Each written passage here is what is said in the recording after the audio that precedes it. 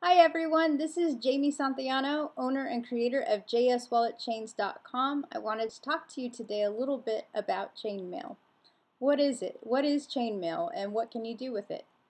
Well, chainmail is basically a metal mesh material, and it was used back in the 14th century as armor. This armor was worn over a padded Aitken and underneath the metal plate armor that they used to wear when they'd go out into battle. This would protect them from spears and arrows and broadswords, things like that. So anyway, it has evolved. Today it is used as pieces of jewelry. You can do different things such as make drawstring pouches, which I've done. I've created this one. It's quite large, but I spent some time on that. I think it took me a good 20 hours to create this one. But this is just an example of what can be done with chainmail. It's not just for armor. You can see them wearing it at the Renaissance Fair when they reenact and they go to joust. A lot of times they have the knights wearing the chainmail. And also, it can be made into pieces of jewelry. So this is a little bit different than the material, not the material, but the weave that I used for the pouch, but still a form of chainmail.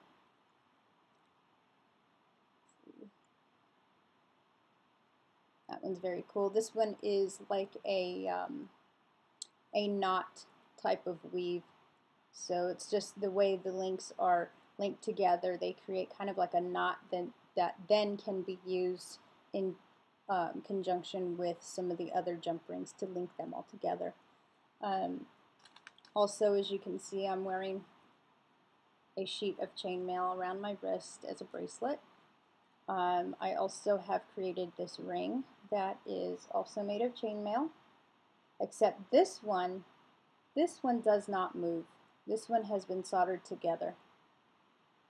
I created this one because I wanted something a little bit more rigid, something that wouldn't move, unlike the regular sheets of chainmail that do move. I just wanted to try and test my limits and see what I could do. Anyway, chainmail, it has been created in many different types of weaves and things, like I mentioned before. Here's another weave. This one is called the Yentz pinned. When some of these weaves have come out, I do not know. I don't know all the dates. I just know that there are many people out there doing chainmail and have created various weaves, and I believe they're just addicted to it probably just as much as I am, only I'm not sitting there trying to create new weaves.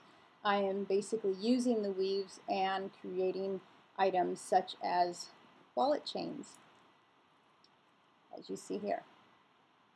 And this one is the double spiral. So there are many things, like I said before, you can do with chainmail. The way they used to create chainmail, that's kind of interesting. Basically, they would have to take and create like an ingot. They would melt down the metal and they would create this ingot, and then they would have to hammer it down into a bar such as this, and then they would have to then take the bar and they would have to draw it down. And I don't have the tool, unfortunately, to show you how they would actually draw the wire down, but then they would end up with wire such as this. They would then take the wire and wrap it around a mandrel, which is basically a metal form, or it could be a wooden form that's round, very similar to a dowel, something like that. And they would basically wrap the wire around the mandrel, and then they would end up with a coil. And then they could take and cut the coil with a saw down one of the sides, all the way down, and that's how you get all your jump rings. So anyhow, once they did that, then they could take and assemble their chainmail. And like this one is a European foreign one, so they would take and link. And I'm not showing you from beginning because this is not a tutorial, but I just wanted to give you an idea of what the process is. So they would take and link some jump rings together, and they would have to then close it.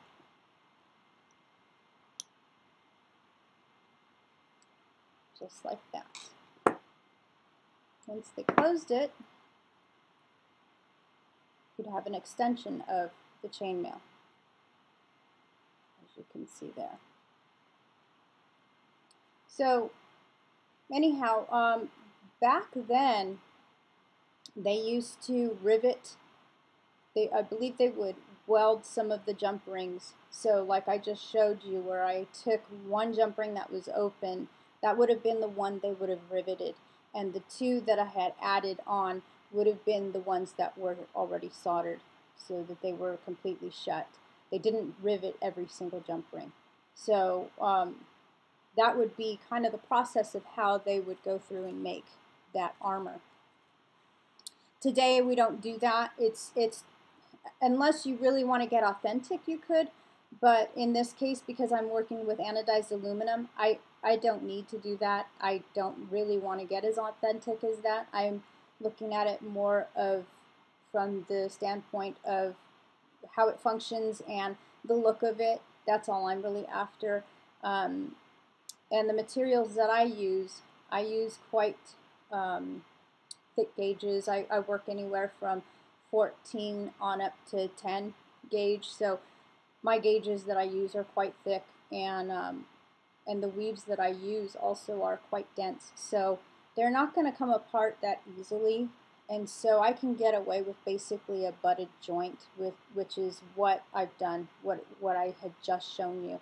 A butted joint is basically taking that jump ring and bringing the two ends together, and it basically creates a butt joint.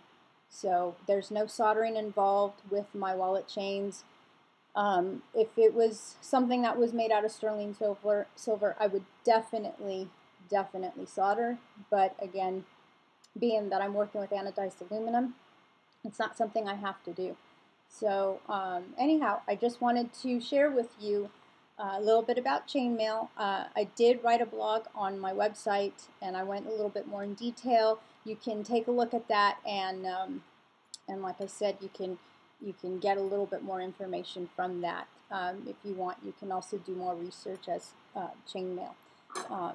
But I just wanted to give you a little bit of information on that, and hope that that kind of clears up the mystery with what chainmail really is. I get this question a lot, and it's amazing. I love working with it, and you know, when people see it, they're like, "Wow, that's really cool."